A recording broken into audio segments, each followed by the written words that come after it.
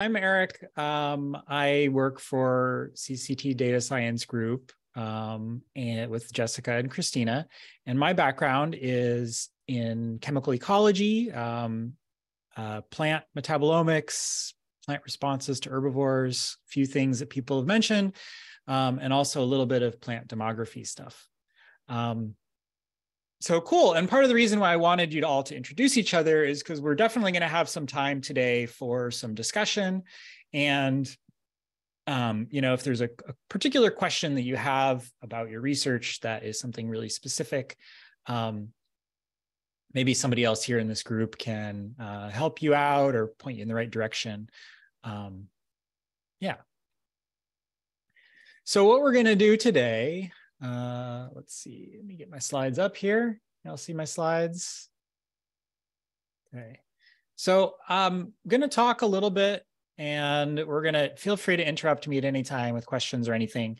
I'm going to talk a little bit about stuff, going to show you some things, and then we're going to have some time to play around with R code a little bit and learn how to do some specific kinds of analyses in R. These are kind of the learning objectives for today. And I realize this is a very ambitious list. And if you remember, if we get half of these things, we'll be doing a really great job, I think. So I want to talk about kind of, multivariate data. What is it? When to apply multivariate analyses? And the big one that I really hope that you come home with is understanding the difference between a supervised and an unsupervised analysis, and kind of when to use those things.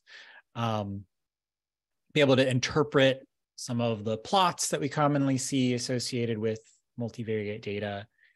And along the way, we're going to learn how to install an R package from Bioconductor, which maybe you haven't done before and is a little bit funky. How to find help for certain functions in R. And then, we're going to actually implement a couple methods in R. What we're not going to do today is we're not going to cover the math behind multivariate analyses. We're not going to cover, probably the specific analysis that you want to use, unless it happens to be one of the examples I've chosen. We're not necessarily going to cover how to know, like, from your specific data or your field, what method to use. So we're going to try to be a little bit more general than that and give you some helpful things to think about, and then give, a specific example that will hopefully be a useful starting point.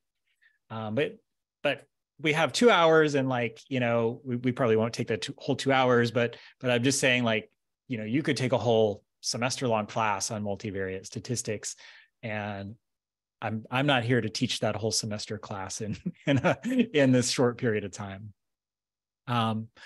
So first off, what is multivariate data? And essentially, it's just when we've measured many things on the same sample or observation. And there's actually two things going on here. When we have multiple response variables, this is multivariate data. And that would be things like, how is species composition impacted by controlled burns? And so in this case, species composition is our response. And it's not just one variable, it is many variables, right? It's as many variables as there are species. And maybe the observation, the rows of this data set, the observations are just whether it exists or not, or maybe their abundance values, or maybe their area that they take up on the forest floor or something like that. Or how are plant metabolites impacted by herbivory? Plants make hundreds, thousands of metabolites. And so this is a multivariate problem. Or how does some treatment affect the gene expression of an organism? Technically, when we have multiple predictors, this is called multivariable data or multivariable analysis. And so this would be how does species composition affect ecosystem productivity? Where now the response variable is ecosystem productivity, which is one thing. And our predictors are species A, species B, species C, et cetera. Or how does plant metabolite blend affect whether a plant gets eaten or not? And our response here is, binary, it gets eaten or doesn't, something like that. But in practice, both of these things are often called multivariate, and I think that's fine. This paper that I'll give a reference to at the end, they argue that it's not, but I think it's okay to call them the same thing. And by the way, I just remembered I'm going to paste the link to my slides here in the chat in case you want to follow along, because you can click on things and yeah.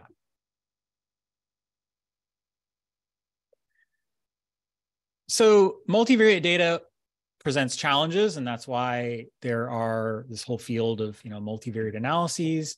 And so first of all, just handling multiple response variables. Variables are often strongly correlated with each other and not fully independent. So plant metabolites, for example, right? If we want to look at a bunch of plant metabolites, well, often many of those metabolites are from like the same metabolic pathway. And so they're not really fully independent. And this is a situation called multicollinearity, which can cause problems for like a traditional regression analysis. We also often encounter the situation where there's more variables than observations. And so a lot of people are like, wow, I've got like this amazing big data set and it's going to be great. I'm going to have so much statistical power.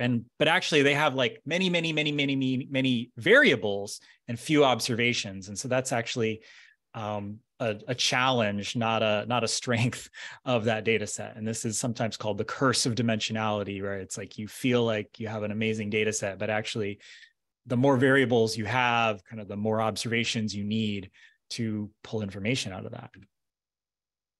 And there's also the challenge of how to determine the importance of individual variables. So oftentimes, even though our data are multivariate in nature, we do want to know something about which specific variable is important. So, which species is it, or which species, multiple species are the ones that respond the most to a controlled burn treatment? Not just does the composition change, something like that. So rather than struggle and try to give you guys these discipline-specific examples for everything I talk about and try to like hit every subdiscipline that you guys mentioned, we're going to use this data set about cupcakes and muffins, about baked goods, as an example. So this is a sample of 30 cupcake and muffin recipes that I scraped from allrecipes.com. And I've removed the frosting, of course, because frosting is a big difference between cupcakes and muffins. But basically, I want to answer the question, are cupcakes and muffins really different? Or are muffins just an excuse to eat cake for breakfast, right? Are they actually different things? This data set has 40 ingredients that I've pulled out and standardized the units in cups, in US cups, although that's not necessary for multivariate data analysis. We can have variables being in different units, it's totally fine. And you can think of the ingredients for each recipe like species in an ecosystem or gene transcripts in a yeast cell, chemicals found in a plant, OTUs, microbial quote unquote species in a petri dish, whatever works for you. So like, think about that analogy, what the ingredients are, cement that in your mind for the next little while. And you can think of the sort of type, whether it's a cupcake or muffin, as whatever treatment or site or difference, whatever fits your discipline. So set up in your brain right now that sort of translation from cupcake ingredients to whatever your problem is.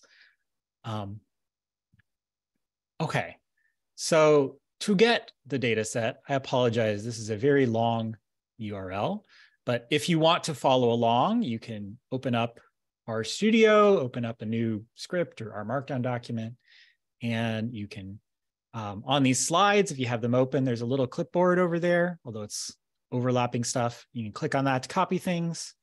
And you can paste that into R, and I'll also paste that little bit into the chat window.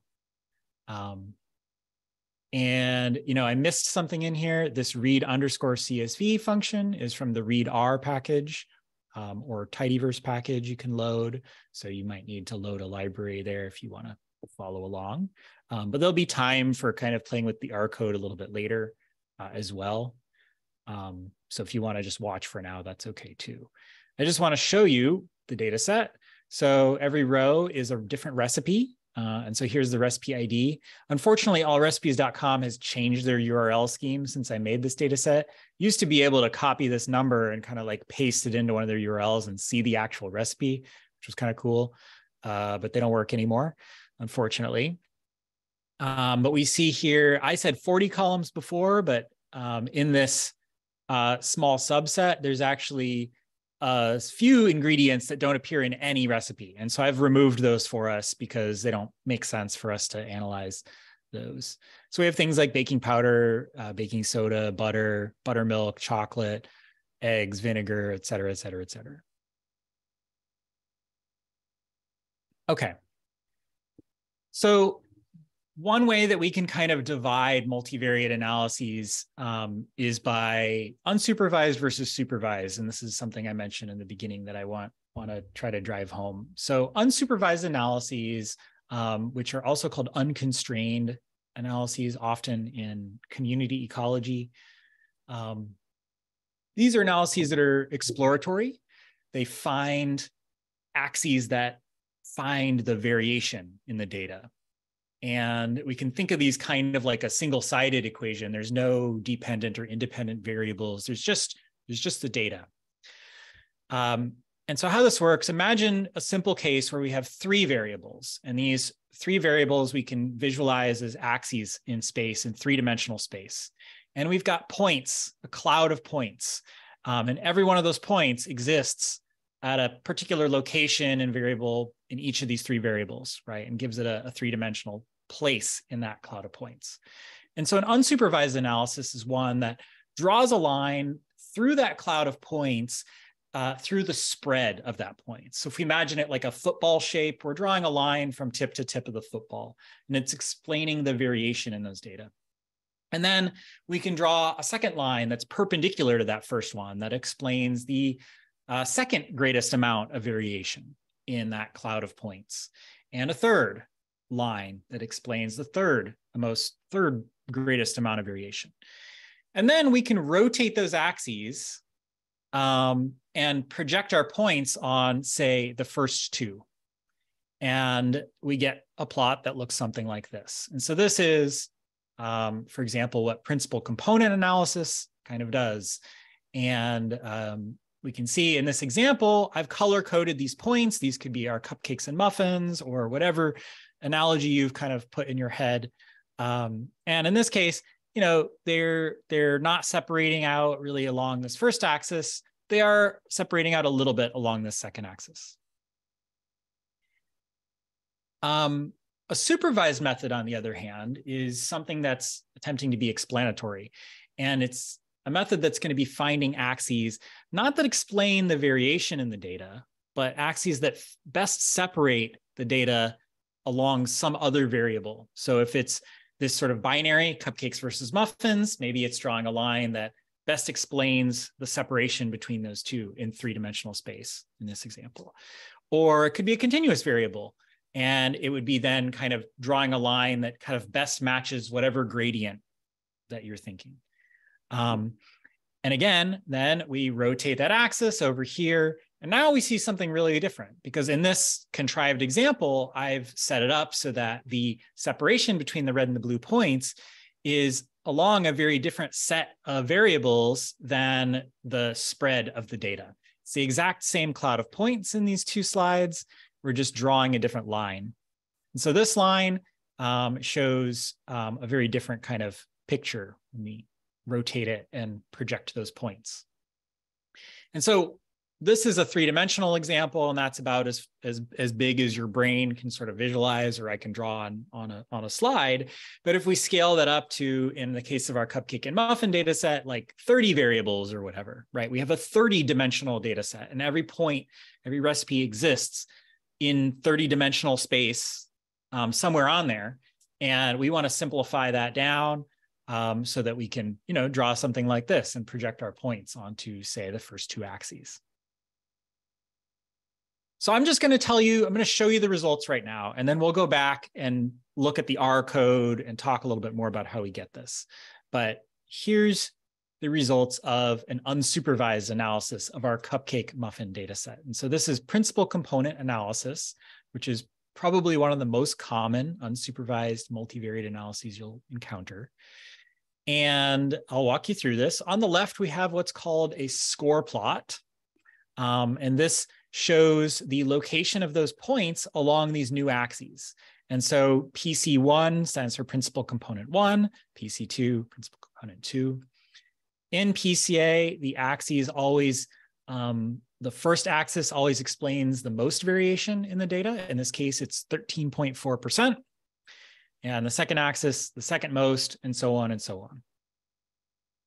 And so that's what these percentages are. It's how much variation in the ingredients list is explained by that axis. So 13.4% might not seem like a lot, but that's pretty high, especially if you're, dealing with like ecological data, 13%, hey, not bad. And then we have a cumulative R squared down here that says with 5, if we go out to principal component number 5, we've explained about half of the variation in the data. On the right, we have a correlate. Oh, Jessica, you have a question? Yeah. Yes, I do. So I've seen a lot of these before, and I guess I didn't realize until you'd pointed out that very important difference between supervised and unsupervised, that this is through both sets of points. This is just the 13.4% PC1 is that's right, where the most variation is across both. That's right. In fact, PCA doesn't know. I don't put any information about whether the recipes are cupcakes or muffins into PCA. It is totally agnostic to that. It's one big cloud of points. It's you happen to color them red and blue. I painted them after the fact, but the method, the statistics, the math doesn't care whether they're cupcakes or muffins. It doesn't even know if they're cupcakes or muffins. So, okay. So it has no, it's got no sense of your kind of predictor variables. It just knows that in multidimensional space, some combination of your many dimensions explains the most variation, and then the second axis is the orthogonal the perpendicular orthogonal, perpendicular to the first. Oh, okay. So colors is completely arbitrary on here. Colors, yeah, and we could color these different ways potentially. Exactly, yeah. Thanks. Good question. Thomas has a question. Yeah, go for it. Oh, sure. So I just wanted to quickly make sure, because I'm trying to understand PCA since a couple of weeks.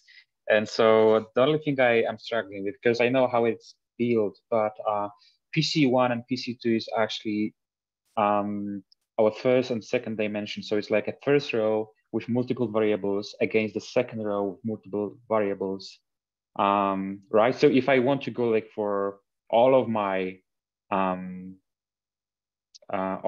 rows, like, I mean, that are like displayed on the, like in my first column, then I have to go like for PC3, PC4, PC5, and so on, right? Yeah, so principal component analysis, it creates as many axes as you have variables. So there's actually, I think there were something like 31 variables in this original one. It creates 31 principal components. This particular R package that I've used has some logic in it to decide how many of those principal components you really need to keep and really explain a decent amount of variation to be worthwhile looking at it. And it's decided that 5 is the correct amount. Right. So just to clarify, say I have like 30 different species of something, whatever it is. And then in the first row, I have multiple variables. Then which of these species is it taking to plot PC1 and PC2? Is it taking all of these species or just yes, two? All of them, but in different combinations. And that's what this second plot here is going to show us. So with a score plot, you often see that next to either a loading plot or a correlation plot. They're very similar. The axes are a little bit different. In a correlation plot, these are how these axes here, PC1 and PC2, how they correlate with your original variables. So for example, PC1 here has a positive correlation with baking powder. So recipes that are further to the right over here are going to be recipes that have more baking powder in them. Recipes over here are going to have less baking powder in them. Milk is over here, positively correlated also. And then over here, we've got things like cream cheese and baking soda and sour cream. So these are going to be in higher amounts in the scores that are on the left compared to the ones that are on the right. And then correlated with the second axis, we have things like salt, oats, spice, oil that are positively correlated to this axis. So points that are up here are going to have more of those things. And they're pretty strongly correlated, right? Like 0.8 here that's the correlation coefficient. And then down here, things like butter, sugar, chocolate. Other is like a catch-all category for like weird stuff like bacon, and people put weird things in cupcakes that are captured down here. And these things are going to be negatively correlated with this axis. So these axes actually represent combinations, linear combinations of your original variables. And in some cases, in sort of the ideal case, you can look at these axes and you can give them a name. And so I'd actually, if there's anybody in here that is familiar with baking, has any idea why we have baking powder, milk on the right here, and then on the left we have baking soda, and then things like yogurt, sour cream, cream cheese, and I think, fruit juice is over here. Never mind. Anybody have any guesses? Any baking experts? Why do we have this axis with baking powder on one side and baking soda on the other? Leah? Because if you're using baking powder, you generally don't need baking soda.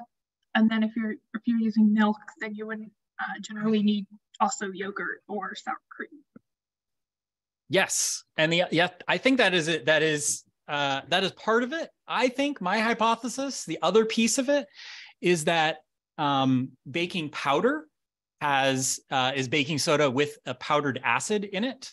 And so my guess is, in addition to what you just said, Leah, that if we use milk, we probably aren't also using yogurt, is that the ingredients over here are more alkaline or more neutral. And so we need an acid.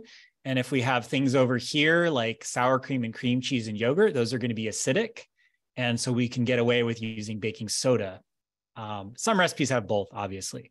But we can maybe call this an axis of leavening system, right? So we're going to call PC1 the leavening system. It's a continuum from straight baking powder on one side and straight baking soda on the other side. And then these recipes in the middle, maybe use a little bit of both, something like that, right? But we can name this axis, and that is an ideal situation for PC1. PC2, what would we name that maybe? If we look at the things here. Saturated versus unsaturated fats? Yeah, I think this is kind of a healthiness axis, right? Where we've got like healthier stuff up here, vegetables, fruit juice, fruit, oats, right? And down here, we've got like sugar, honey, chocolate, butter. So we've got a healthiness axis. And so maybe we are actually interested in those axes, and then we could use those axes to kind of ask a question about cupcakes and muffins.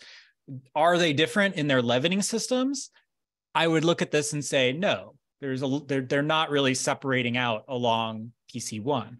Are they different in their healthiness axis? Maybe a little bit, with muffins tending to be a little bit healthier than cupcakes, but there's a lot of overlap. And I haven't done a test here. A common thing that people do, and probably too common, is take these values and plug those into a regression. So they would say, is cupcake or muffin, is the type of baked good predicted by values of PC1 and PC2, and do, an ANOVA type analysis on it. We could do that. But let's take a look at the supervised analysis. So in this example, I've used a technique called partial least squares discriminant analysis. don't worry about that for now. We'll talk a little bit more about it in the R code and stuff to do it later. But here we've got something very different. P1 is our predictive axis that now explains only 9.4% of the data. But down here, we've got another value, R squared Y. This is how much of the variation in cupcake versus muffin in the baked good type that it explains.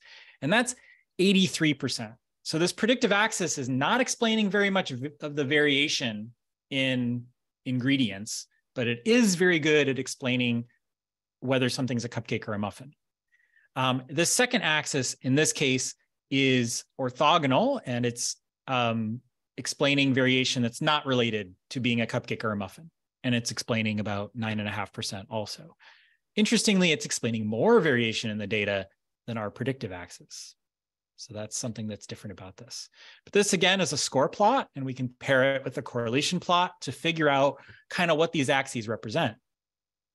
And the thing that sticks out the most, to me at least, in this plot is that vanilla is way over here.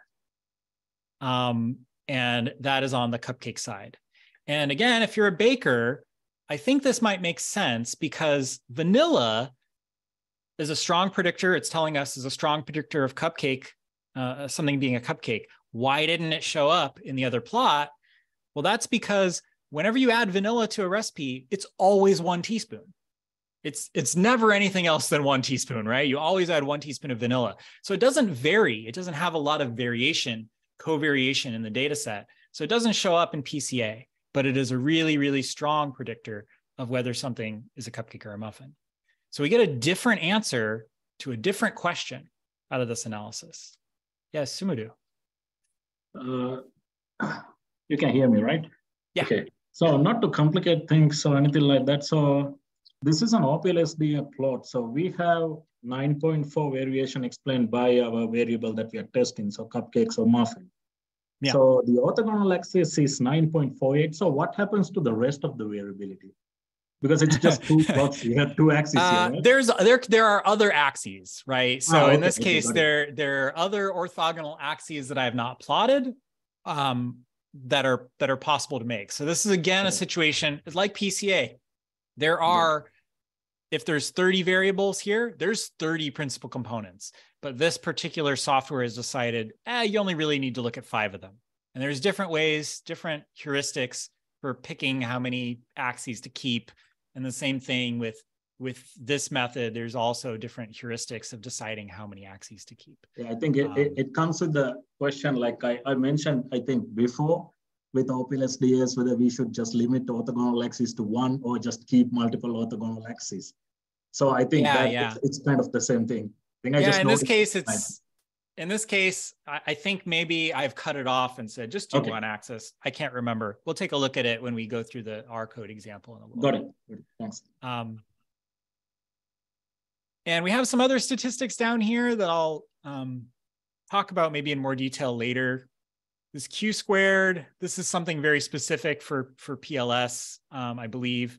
And this is a p-value here, and this is calculated through permutation. And so now we actually have a statistic that is telling us this is a statistically significant effect, that cupcakes and muffins are different in this case. And I'll talk about where that p-value comes from in a little bit. Yeah, Val, you have a question? Yeah, so this is more like a terminology question, but why exactly is this supervised as opposed to not? Is it like, do you tell the data, these are muffins, these are cupcakes, find the one variable that relies on it? Exactly. That's exactly it. It knows. So unlike the PCA, it already knows. Okay. This one knows whether it's cupcakes or muffins. Yeah. So what's the variable name for that? Is that no frosting, or is it type? Or it's called type. Okay, makes sense. In the data set. Yeah, there's a variable called type. So it's basically we're saying, is type related to all the ingredients, multivariate. And so the first one, the PCA, you didn't give it the column type. You only gave it the ingredient. So it didn't know what types they were. That's right. It's just happened to be, you plotted them, but I plotted them, been done with or without. The math doesn't know. Yeah. I think this makes a lot of sense for language data. So sometimes you have like different words that people used, and it can be very confusing if you just run PCA because it spits out a bag of words that may or may not be related. But if you give it a supervised idea of what to look for, I think that might be very useful. Yeah, and so I think I wrote this out here. Yeah, so a thing to remember here is that these are actually answering, they're not just different methods, they're actually answering different questions, right? So in our first analysis, the unsupervised analysis, we could use that to answer a question like, do cupcakes and muffins differ in the ingredients that vary most among them, right? So which we called leavening axis or the healthiness axis, right? So if we were actually specifically interested in a question about leavening system, and we knew sort of a priori that our first principal component would be leavening system, it's totally valid to do a PCA and then plug those principal component values into a regression or something like that and get a p-value and say, yeah, they differed in their leavening system, which is principal component 1. But I think more often we want to ask questions that are like, do muffins and cupcakes differ? And if so, what ingredients make them differ? And that really is something that we need a supervised analysis for, that's actually looking for the separation between cupcakes and muffins and not just finding the variation in the data.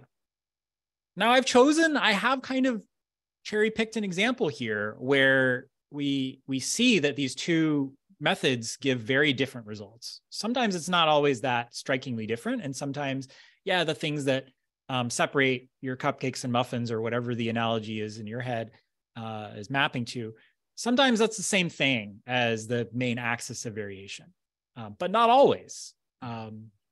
So most of the time, at least for ecologists, I can say pretty confidently, you're really looking for a supervised analysis. Unless you have a hypothesis that is about that main axis of variation. So one example in my field in plant ecology is there's this idea of a leaf economic spectrum, which is that plants kind of vary from, on the one end, they have, some plants will have like really thick, tough, long-lived leaves that kind of suck at photosynthesis. And then on the other end of the spectrum, we have plants that have like rapidly growing, thin, flimsy leaves that are really good at photosynthesis. And there are plants along that continuum. And that is a principal component. If you plug in a bunch of plant physiology measures at different sorts of levels of organization, you can reproduce that principal component. And so that is something you might want to ask a question about. You might want to say, does whether a plant is, from northern latitudes or southern latitudes, does that affect where it lies on that principal component? So that's a totally valid reason to do an unsupervised analysis and then plug those principal components into some other, regression or something. Yeah, Jessica.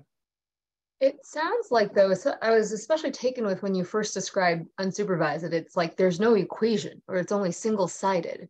So that the PCA itself is giving you those linear combinations in the multivariate space. It's reducing them down to 1, 2, 3, 5, whatever, smaller number of covariates. But uncorrelated covariates too. That's an important part of it. Yeah. Which just helps with the multicollinearity problem when you stick it in a regression.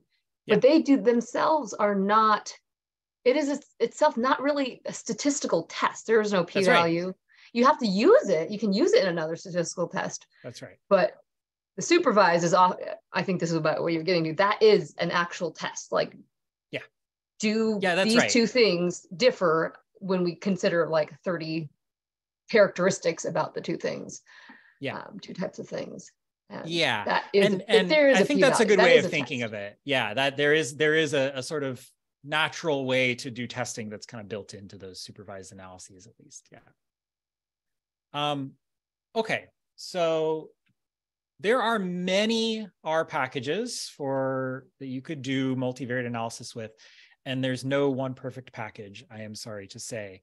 I have struggled a lot with deciding what to demonstrate or teach in this workshop because, it's tough. So one really good one is the vegan package. This is a really good toolkit, has got a lot of functionality, really good documentation, a really active group of users, but the language in it, in the package and in the documentation, is very community ecology specific. So they use terms like species and site, not only like in the documentation, but like in the code, in the functions and stuff like that. And so if you're not working with species and sites, every time you learn something or use some of the code, you're going to have to translate it in your head to your particular problem. And you go, okay, wait, species is chemicals, sites is disease state or not, something like that. And it's a extra cognitive load, unfortunately. But if you are a community ecologist, this is a great place to go. The ROPLS package is what we're going to look at today for kind of a selfish reason that it's something I'm familiar with, and I didn't have a whole lot of time to prepare for this. But it only does PCA and partial least squares regression and its variants, which are supervised techniques. It's also a very funky package. It does things in a very weird way that are unlike many other R packages, in my opinion. There's the ADE4 package, which again is a really good all-purpose toolkit, has got kind of everything you need for multivariate data analysis in it, written by smart people, statisticians, but it's really, the documentation is really hard to read, and it's really meant for somebody who's like, is good at linear algebra. So if that doesn't describe you, I wouldn't start with this package. But if you just need principal component analysis, you can do this in base R. This is built in with the function called prcomp. And so that's actually going to be useful starting point for us. Okay, so now would be a good time to take a little bit of a break and get some water if you need to, and fire up RStudio so that you can follow along with the next little bit if you'd like to copy and paste some code and explore on your own. All right, so hopefully you've all gotten some water or something and had a chance to fire up RStudio and get that data set again. Does anybody need that code for the data set? Sorry, that URL is really long, but it's here. And I'll copy and paste that one more time, that code into the chat, just in case people have not gotten it. Okay, you should be able to see RStudio now.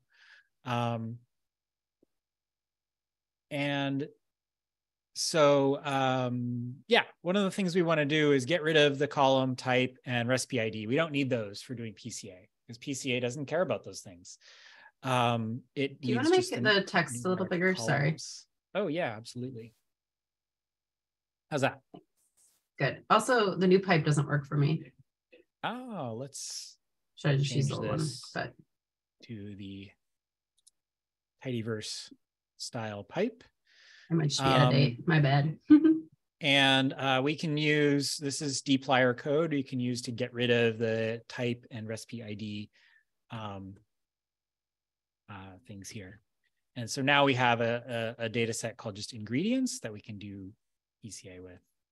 And then there's my slides. They came back. Yeah, so if you haven't seen this before, in R version 4.1, I want to say, they introduced now a pipe that works very much like the one in the tidyverse packages. And so it puts whatever's on the left into the first slot of the function that's on its right. So it lets us kind of write these nice, write code in nice ways. And then all we do to do a PCA is use this prcomp function. And here it has an argument, scale period. And Siri thought I was talking to her. Scale period equals true. We want that to be true. It's usually a good idea to scale and center your variables, and I'll show you what that means. You can do that outside of the prcomp function if you want. So first, I'll just show you what the output looks like here. So if we do this prcomp, actually, if I do it without assigning to anything first, not over here, we get this. This is what the output looks like. standard deviations, rotation. It gives us a whole bunch of stuff. And these are related to the scores and the loadings that we showed before.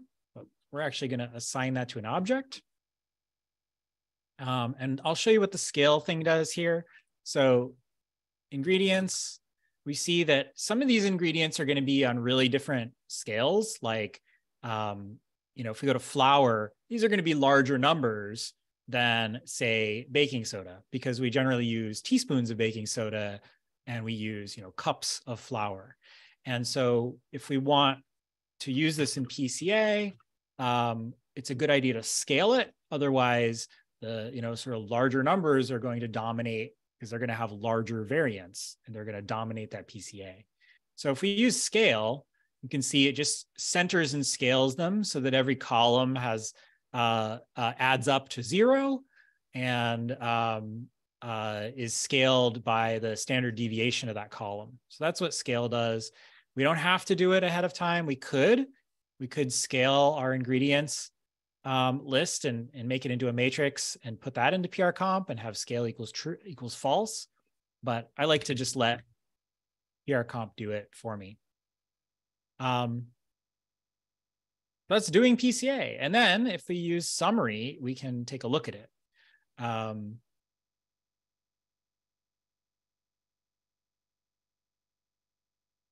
And we see for every principal component through 29, because I guess there's 29 variables, it shows us the proportion of the standard deviation for that, the proportion of variance that is explained by that component. And so you see it starts, the highest amount is 13.4%, and then it keeps going down all the way down to PC 29, which is off the charts, explaining no additional variation in the data. And we see the cumulative proportion of variance explained. So by the time we get to 5 components, we're explaining about 50% of the variation. And by the time we get to 10 components, it's explaining about 80% of the variation in the data. And 14 components is explaining about 90% of the variation in the data.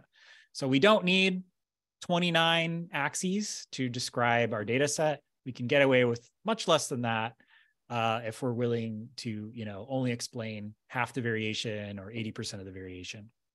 And like I said, there's sort of different heuristics for how to decide how many axes you want to sort of retain. Thomas. Yeah, so the following PC principal components explain additional variation for your data, right? So it's like account for the variation that is already there. That's why it's decreasing with the number of principal components. Is that right? Yeah, because just the way that PCA works is the first component is always going to be that line that we drew, from the point to the point of the football. It's going to be the one that explains the greatest amount of the spread, the variation in your data. The second axis is going to be has to be perpendicular to that, so that they're not correlated with each other. And it's going to aim to explain the second greatest amount of variation, or really, the greatest amount of variation while being perpendicular. And so, yeah, you're always going to get, just by the definition of how PCA works, additional principal components explaining less and less variation of the data. And like one way that you can kind of visualize this, if you plot it, it gives you this plot, which is called a scree plot.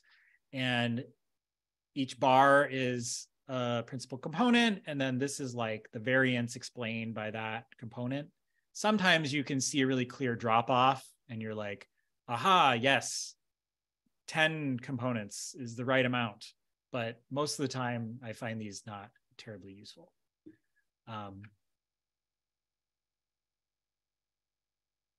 So there isn't one here.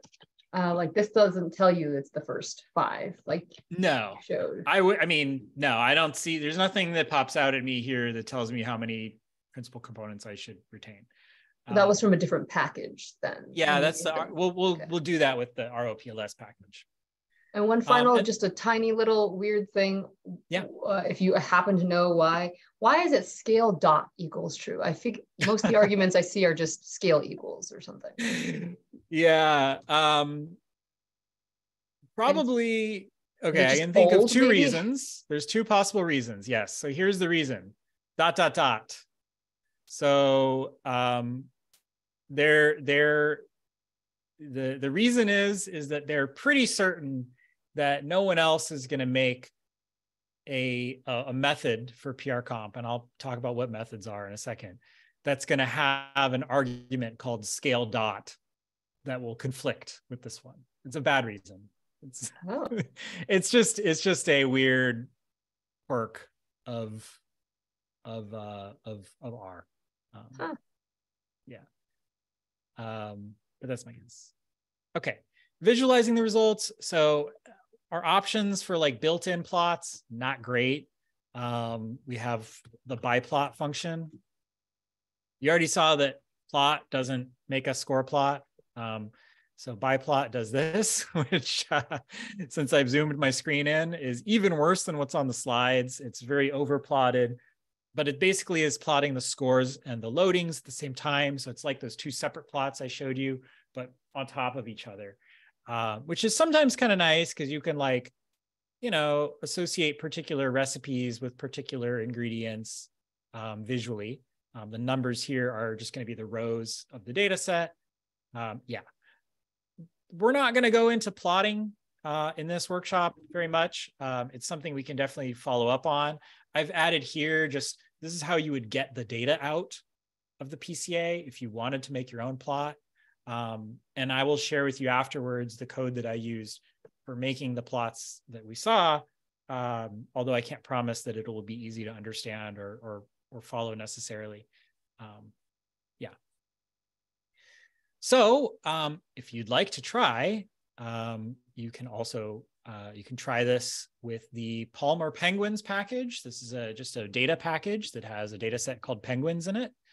How's everybody feeling? Do we want to take a few moments to try this out with a different package? Or give me maybe a thumbs up if you want to do that, or if you'd rather, yeah, okay. So I see a couple thumbs up. Why don't we take a moment to try this out on your own? I'll let you guys play around with this. I have here a tip. Some of these rows have NAs in them, and PCA cannot handle NAs. So you're going to have to get rid of them in whatever way you feel comfortable with. One possibility is this drop NA function. Okay, I'll shut up for a few minutes.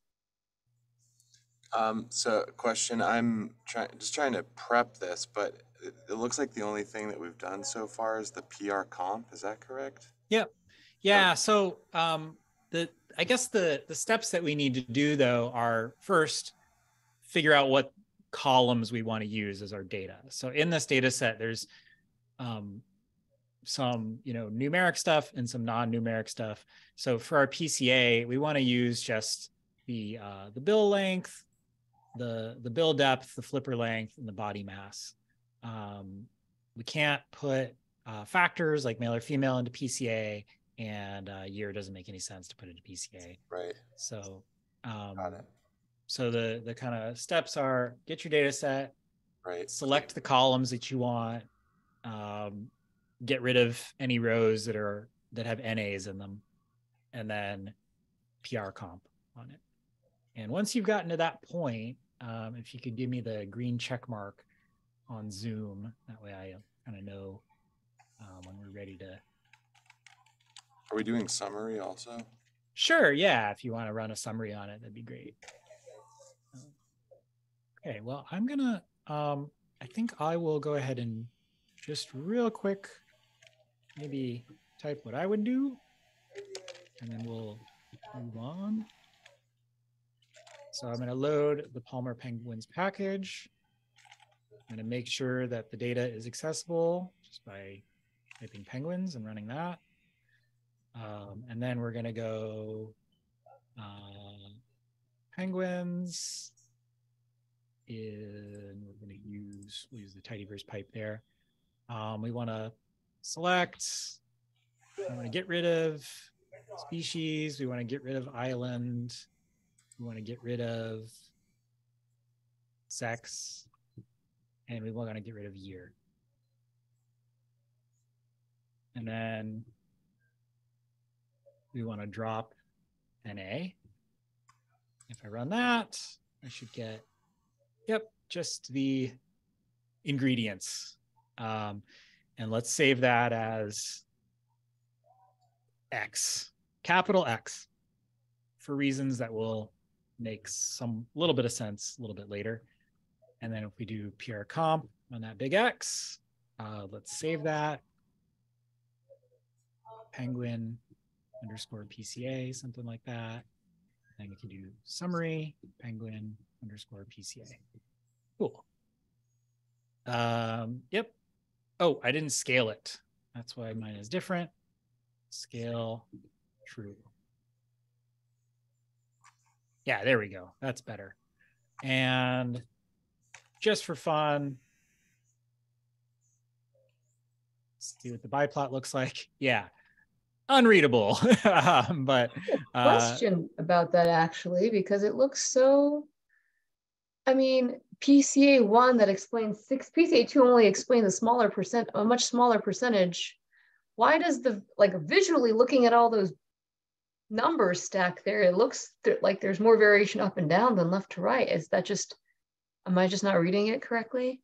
Or am I not? This is not plotting the original data. This is plotting the principal components, right? So, but the points, shouldn't they be if this through the football, the longest line through the football, shouldn't the football be arrayed along PC1? Yeah, but that's an interesting question. I suspect it has something to do with how it's kind of scaled. Okay. And so like, yeah, I don't know. Not important. It just, I looked at it, I was like, oh, it looks like the longest football is going this way. The longest line through the football. But maybe these are already scaled data, so that's one thing harder to think about. And then these are not the raw, but this. I'm also not exactly sure how the biplot function scales the data to plot it. So okay. Okay. Yeah. Scratch that. Interesting question. Yes. Okay, so let us move on. So now we'll do the same thing with this ROPLS package. So this is, like I've said, I have a love-hate relationship with it. It's a very nice package in a lot of ways because it includes a lot of model diagnostics and permutation test statistics and a lot of sort of default stuff that's really nice that you don't have to figure out how to do on your own. It makes decent plots. You could probably make them publication quality. I still prefer to sort of make my own plots, but you could use this package for it. Downsides are it's a bioconductor package. If you don't, who knows what bioconductor is? Raise your hand if you know what bioconductor is or have installed a package from there. I'm going to assume a couple people have, but not everyone. So there's like an extra layer of stuff to do there. So to install the ROPLS package, if we were to just did like we did before and click here, click install ROPLS, it's not found. Doesn't exist. Oops, that's telling me I need to restart. But if you try to install it through CRAN, it's going to tell you it doesn't exist. So actually what you have to do for bioconductor, so bioconductor is a nice resource. It is another place that houses our packages that are specifically related to sort of, a lot of them are like omics kinds of packages for analyzing biological data. But we have to install a package to install packages. So we need to install a package called Bioc Manager. So if you don't have this installed, you'll need to install Bioc Manager first, and then you can use the Bioc Manager package, has a function in it called install that you can use to install bioconductor packages. So I'm guessing, with the exception of maybe Sumidhu, that you don't have ROPLS installed yet. So if you'd like to follow along with this section, these are the important things to do. Oops, to install the BIOC manager package, and then use the BIOC manager to install ropls. You can also just, if you have the slides open, you can just copy and paste this into R, and it should work. This first little bit is just some code saying like, don't install it if you already have it installed. It asks if we should install or update some packages with it, like all, some, none. Any recommendations for that? You can, I would say none for the case of the workshop. It's just like just a little reminder that when you install stuff, it's reminding you, hey, you have other packages that you haven't updated in a while, but you don't have to. I'm gonna assume we've all got it kind of installed. So here's one of the weird things about this package, one of these sort of not very R-like things.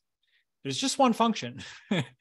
Not really. I mean, there's multiple functions in the package, but there's one function called OPLS that does PCA, PLS, PLSDA, OPLSDA. It does a bunch of different things depending on what arguments you give it.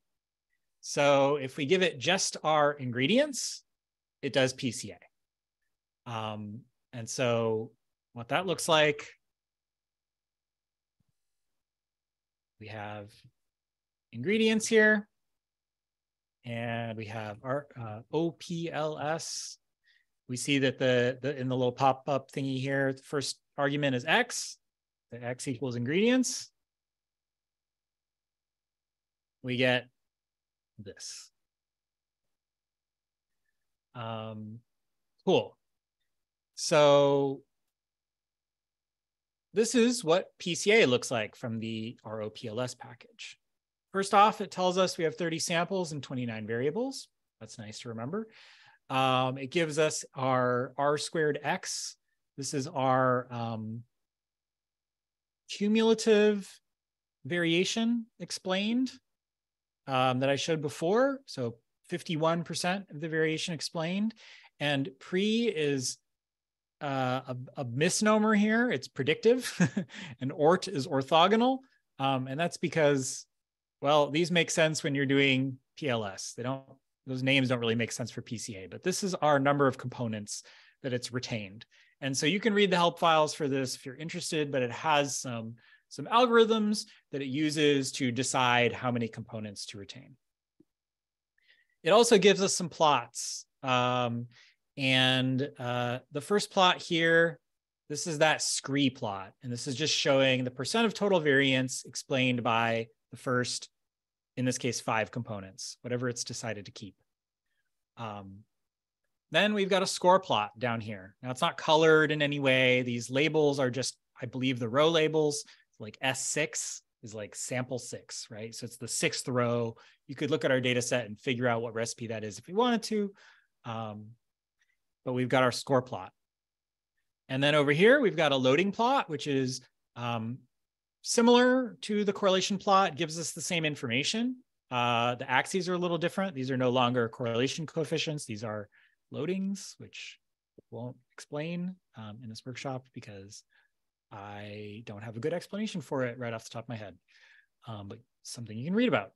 And so it tells us, again, here's our axis. We've got baking powder and milk over here, baking soda, cream cheese, other over there. This is our leavening axis again. And it also gives us this observation diagnostics plot, which if there were points outside of these dotted lines, those would be potential outliers. So it has like a little bit of outlier detection kind of in here, or extreme values. They're not necessarily outliers that need to be removed, but it's, something to look into. Oftentimes, if you have a lot of things out here, it's because the data didn't get scaled correctly or something like that. We can make a better score plot though. And we can do that with the plot function. And so I will just show this real quick. So here's our baked PCA, boom. And if we go plot baked PCA, it makes this. And so now you might be wondering, well, how do I customize this? How do I know what arguments I can give it? If I look for the help file for plot, by typing $plot and running that, well, I just see generic XY plotting. And well, that doesn't really tell me anything. It just tells me XY ... So this is a little R lesson here. So plot is a type of function that's called a generic. And so when you run plot, what's actually happening is it's figuring out what class of data or what kind of object baked PCA is. And then it's not running a default plot method. It's running a plot method specific for that type of data. So how do we find the help file for this? There are a couple ways. One is to figure out what object that object class that baked PCA is. And so if we run the class function on it, it tells us that it has the class OPLS. Then we could see, for example, what methods are available for OPLS. And we see this list. So print, predict, plot, these are all base R functions, but they do something different when the object class is OPLS. And then finally, if we want to see the help file for a specific, for the method that's specific for OPLS, for plot function, we actually look for a function called plot period OPLS. So plot.opls brings us to a different help page that is specifically about the plot function when you use it on an OPLS object. The other way that you could come across this kind of thing is if you look for the help for the package. So if we look for the ROPLS package in this packages pane, and we click on the name, it takes us to all the help pages for that package. And we could kind of scroll down and see that there's print.opls, there's plot.opls. So these are all methods that are specific for this kind of object. So if we look at this plot method for OPLS DA function, we see another reason why this package is a little weird. The arguments, the names, oh boy, no human can remember this. This is designed, it's supposed to be informative. So this is a parameter that makes something be a color as color, and it accepts factors or vectors that are numeric. That's where that name comes from. But I have to look it up every single time. So let's go back to the slides. So here's some code that you can use to customize your plot a little bit. So type VC. If we want a score plot, we tell it X score. And we can color it by cupcake versus muffin by giving it this par as col parameter. And we give it that column from our baked goods data set called type. And that has the indicator of whether it's a cupcake or a muffin in it. And okay, let me just check on the chat. I see Ryan's got Bioc Manager installed and ROPLS installed. Oh yeah, good point, Jessica. Missed a step. You got to load the library, of course. Load ROPLS, and then everything should work. Cool. So this is how you customize the plots. We can get a correlation plot, and there are several other types of plots we can get. And you have to look for the help for plot.opls to figure out all the customization options. And there's a lot you can do. Like I said, you can use this to make publication quality plots. It's possible. They're not going to look the best, maybe, but they're going to be fine. So now, how do we do our supervised analysis? So partial least squares regression is sometimes called PLS or PLSR. This is a supervised multivariable technique. It is very good at handling multicollinearity. So if we have lots of predictors that are correlated, it's good at handling the situation where you have more variables than observations. it's great. It does a good job at those things. When your response variable, your y variable is categorical, example, it's a cupcake or a muffin, then it does PLS discriminant analysis. So the DA there is for discriminant analysis. You can totally do it with continuous variables too, though. And it's just going to give you a little bit of different output plots and statistics. To do this, we use exactly the same function, but we give it an x and a y this time. So a little funky, but if I copy that and put that in here, let's make a new code chunk. Boom. If we run that now, it does PLS. But hey, that's weird. Look what it tells us. Warning, single component model, only overview and permutation plots available. That is because it has decided that one component, one axis is plenty to explain the difference between cupcakes and muffins. And so it has decided to make a single component model, which is great, which is fine, but it doesn't give us any plots we can look at, right? And so, because you can't plot anything with just one axis, it gives us these two plots, which I'll talk about later what they are. Another thing to notice here, this is a data frame, ingredients. This has to be a vector. So I can't give it, this is how I have to do it. I have to use baked goods $ type to get just that type column out of there as a vector. Okay, so yeah, we get this single component model. And what can we do? So there is a related method called orthogonal PLS-DA. This finds a single predictive axis that separates two categories. Other axes are orthogonal. They're not related to it.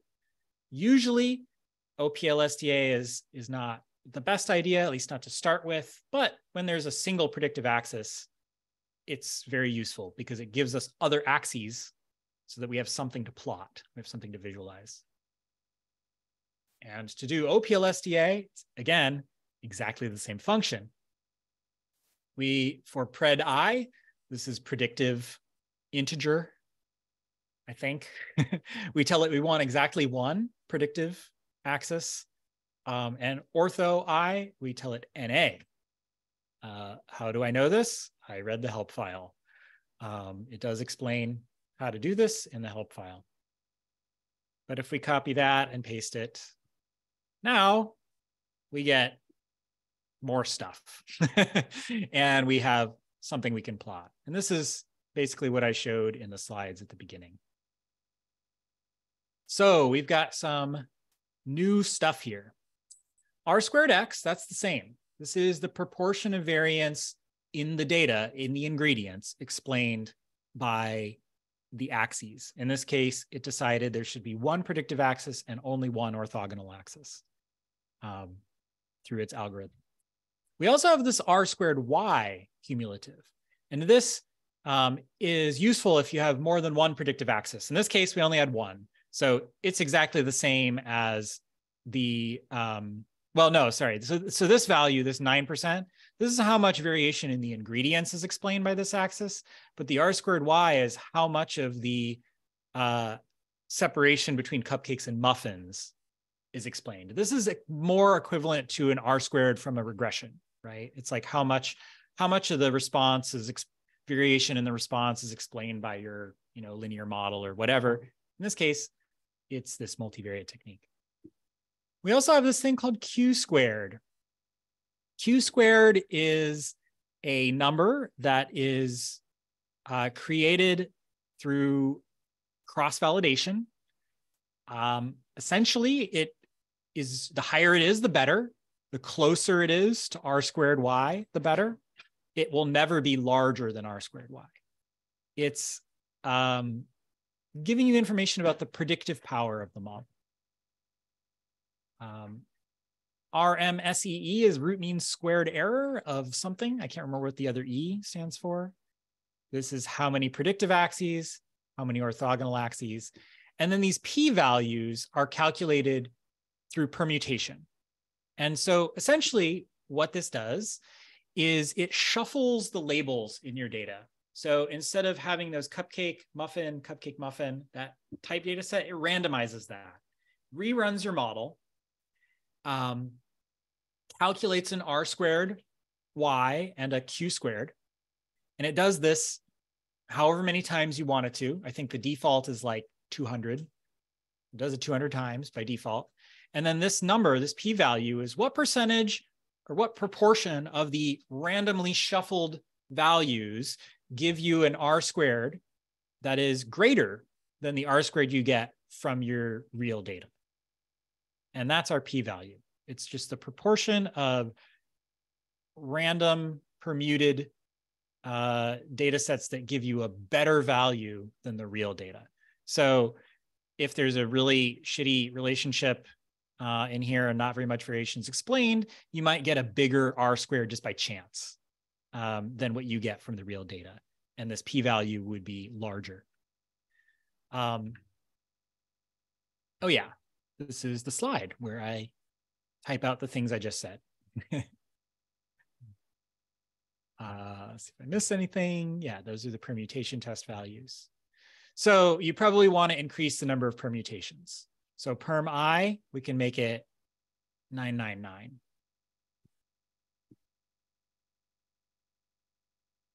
Or 1,000 or whatever you want to make it. We want to make it more. You notice that the code's going to take a lot longer to run when we do that. So we probably don't want to do that for kind of just figuring things out. But now over here, we have a much more sensible p-value, a much more sort of like precise one, I guess. So our p-value here is 0.005 for the R squared Y, and for Q squared, it's 0.001. So those are p-values we could report.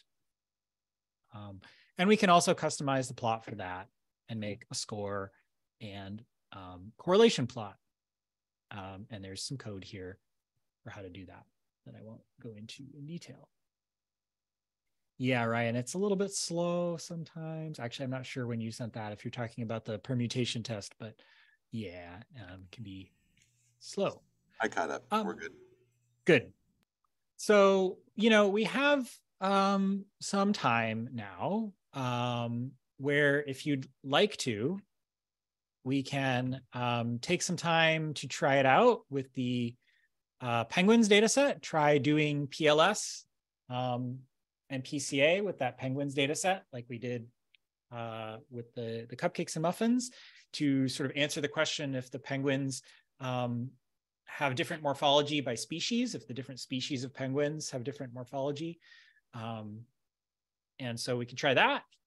I'm also happy to just like open up the floor for discussion if we want to do that with the last bit of time.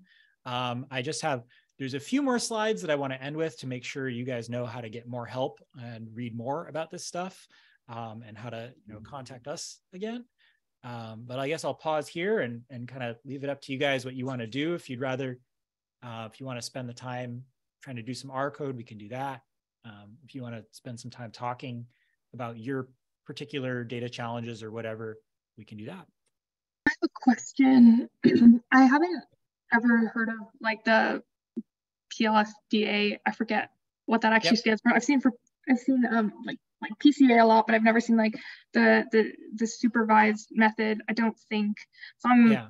Mostly read ecology kind of papers. Do you see that a lot, or where is that kind of popular, or is it newer? Or so yeah, I learned about it through. So my background as a chemical ecologist, going to conferences, and it seemed like something that was really popular among folks that did analysis of like metabolomics of chemical compositions, because there you very often have hundreds of variables and much less than hundreds of observations, and those hundreds of variables are often really strongly correlated. And so it's a good technique for that, but I don't see it a lot in ecology. The supervised method that I see, the two supervised methods that pop up the most in ecology, I would say, are redundancy analysis, which is RDA is the acronym, and canonical correspondence analysis, which is CCA. Those are the two supervised, or they call them generally constrained in ecology fields, Those are the constrained analyses that I see the most. Or actually like MANOVA, multivariate analysis of variance. There's a permutational version of it, like a non-parametric PerMANOVA, permutational multivariate analysis of variance. Is that right? Something like that. That's what that stands for. Those are the ones that show up the most commonly, I think, in ecology. Yeah, Okay, I was considering putting a slide of like most common unsupervised and supervised techniques that you'll see in the literature, but I realized that it's going to be a biased view from the literature I read. It's going to be not exhaustive. And so like, I can't make that list for you. But I can point you to some other resources that will be helpful for figuring out, what's used in your field. One of the things about all these methods though is that, okay, so why is PLSDA not used in ecology? I don't know that there's a particularly great reason that it's not that common. It's just like things catch on, and people like hear about it from other people. And there's discipline, like unnecessary, like discipline barriers. Like I was talking about with the vegan package, like it uses this really discipline specific language, even though you can totally use it for analyzing whatever kind of data you want, as long as it's like appropriate for the method. It doesn't have to be species and sites. So I think sometimes we just get a little bit siloed and people just don't aren't aware of the methods that are available in other fields that might be applicable to them. Yeah. Is anybody trying the analysis with the penguins package? Want to report in, or Jessica, you're trying it out? Trying it out. Don't really know what I'm looking at. This is not the, all right, yeah, because the last one, I guess we kind of forced it to be orthogonal or something. Yeah, I don't think we can do that with this one. So if we do, I just called it big X, I think. So that's the PCA, which tells us there's one axis.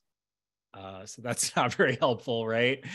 But let's see if we do penguins, $, species.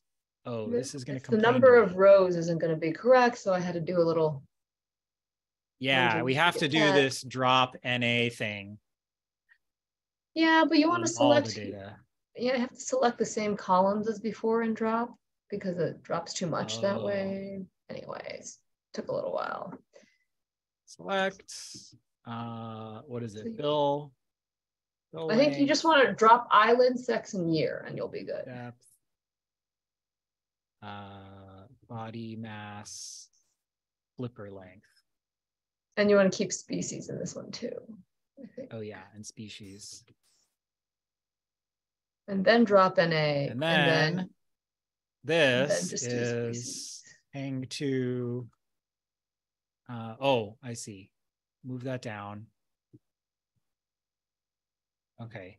And then this is minus species.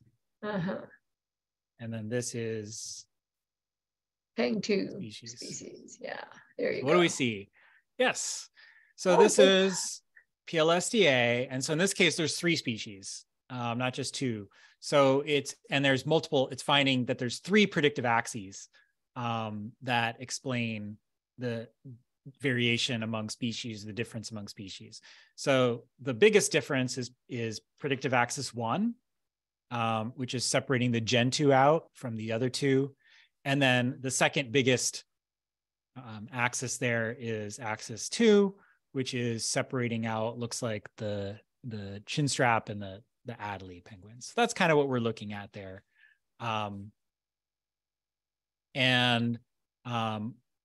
If we do it with more permutations,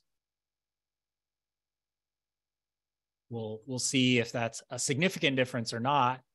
I think it is. And yeah. So let's let that run a little bit. I'll tell you what the p-value is in a second. I have a quick question. I got Sure. spit back. Maybe it's just another library, but it's basically a last line. It's basically says error in add column, bind cols, get score, nm or mn. Basically, it said it can't find the function add column. So, am I missing a library? Oh, in this. Yeah. Yeah, add column is in. Just do library tidyverse to get them all. I sometimes forget which ones are which. Okay. Yeah, I would just, it's, I guess it's in the Tibble package. So yeah, sorry about that. Yeah. I'm running cloud, so it's. Oh, sure. And it's a new session, so. Oh yeah, one more thing I'll just demonstrate to you guys, which is another weird thing about these about this package is, so we have this OPLS object. Normally, if I want to like get stuff out of an object or explore it, I use the $sign. For these, we have to use the @ symbol. So this is a type of thing called S4. You don't need to know what it is, but there's an @ symbol. So that's probably new to many of you. Basically, you're not really supposed to use this @ symbol. You're supposed to use accessor functions. So there's functions in the ROPLS package to like get the scores, get the loadings, stuff out of this for plotting. And that's this get score mn, get loading mn. But you can also get to them by typing that @ symbol and like exploring the object. Okay, I will kind of wrap up a little bit here. First by saying thank you all for coming and attending the workshop. It was really cool hearing a little bit about what you all do, and hopefully this was helpful for you and helps you at least kind of figure out where to go next for help on your multivariate analysis issues. We have drop-in hours on Tuesday mornings that you are welcome to come by. They're virtual. So just, come by if you have questions about multivariate statistics. I'm there every week. You can also send us an email at cct-datascience@arizona.edu. You can book an appointment with me or Jessica or Christina. But if you want to talk about multivariate stats or this workshop, you can book an appointment with me at our contact page. And also want to let you know about our incubator program a little bit. If you have an analysis project that requires some analysis of multivariate data, making of custom plots, something like that, you might be a good candidate for this. We have some internal funding to provide some of our time to work on these sort of smaller data science projects. So check that out if you think you might have a project for us that would be a good collaboration. And then I also want to just leave you here with this last slide of kind of further reading, places to look. Again, the vegan package has great documentation. Our OPLS package has pretty good documentation. CRAN has this task view on multivariate statistics. It's a little bit outdated, but it's a fairly comprehensive list of like all the R packages on CRAN that do stuff with multivariate data. The ideas I talked about with the cupcakes versus muffins and supervised versus unsupervised, I've written as a blog post. So that's a great venue if you want to share that with lab mates or collaborators or something like that in kind of like a fun short form way. This is a paper I really highly recommend by Hervé et al. It's written for chemical ecologists, but even if you're not a chemical ecologist, I think it's really, really good. And it gives examples of different types of multivariate analyses for different situations, has a nice flow chart of like, if your data is like this is what you should do. And best of all, it has R code and data in the supplementary materials. It actually runs and works and reproduces all the plots and stuff in the paper. Super, super good paper. I'll also point you to this paper that I co-authored that is also kind of about the ideas that I talked about here using supervised analyses. In this, we don't use the cupcakes and muffins data set, but we use a real ecological data set, as well as some simulated data to show kind of the consequences of using the wrong quote unquote wrong method for the question for the data. And we also do like a little mini review to figure out, kind of getting at what Leah was asking is like, what are people, what do ecologists use in terms of multivariate data analyses? And then this is a nice book that is probably one that, you know, would be the book for a course if you were to take a multivariate analysis course, but it's also good for just some reference. If you have, you know, questions, you can look through the table of contents and figure out what part you want to read maybe. So that's it. I'm happy to answer any more questions. I can stick around for a little bit, but I'll go ahead and stop the recording here. And then, yeah, you're welcome to stick around, take off, play around more with the penguins, ask questions, whatever you want. So thanks.